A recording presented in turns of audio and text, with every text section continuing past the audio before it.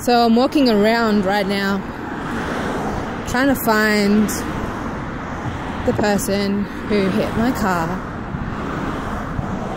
and run away because they were too impatient.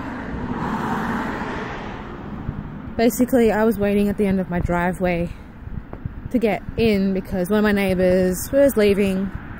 We have like a shitty little driveway. Basically, only one car can get in or out at a time. And you just have to fucking work it out for yourselves. And I'm so fucking over that shit. Next house, there's no way I'm living in that shit again. Pissing me off. But yeah, because we have it's not exactly a wide road, but cars park at either side of it. So I have to wait in the middle of the road naturally, and guy behind me couldn't get around. Where the fuck do you want me to go?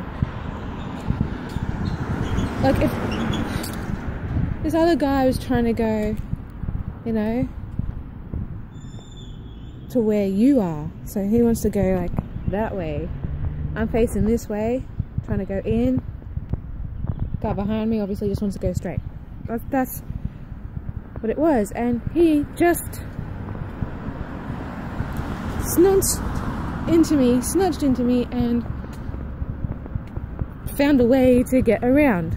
If that option was possible, why didn't you go around in the first place, so to make all three of our lives easier? You get around, I get to make space for my neighbour gets to leave on time, and then I get to go home. Well, now I'm on my way to Caulfield police station in hopes that maybe they know who did it, because it was like a classic car, probably a collectible. There's probably a record of people who collect, well, it's Ormond, so like there's going to be a lot of people that collect cars, but